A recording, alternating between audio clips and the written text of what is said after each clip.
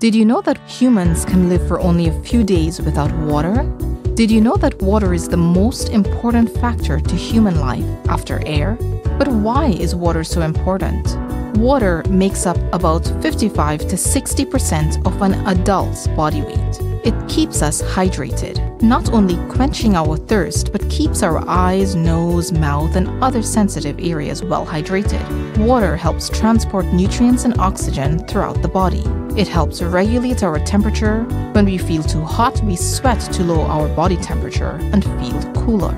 Water is important for lubrication. For example, saliva consists of water, so we can swallow our foods properly. It protects our joints. Water also helps in digestion, dissolves many solutes into our blood, and helps our body remove wastes. Water protects and absorbs shocks by insulating the fetus, brain, and spinal cord. Hope you found this video helpful. Like and subscribe for more videos like this.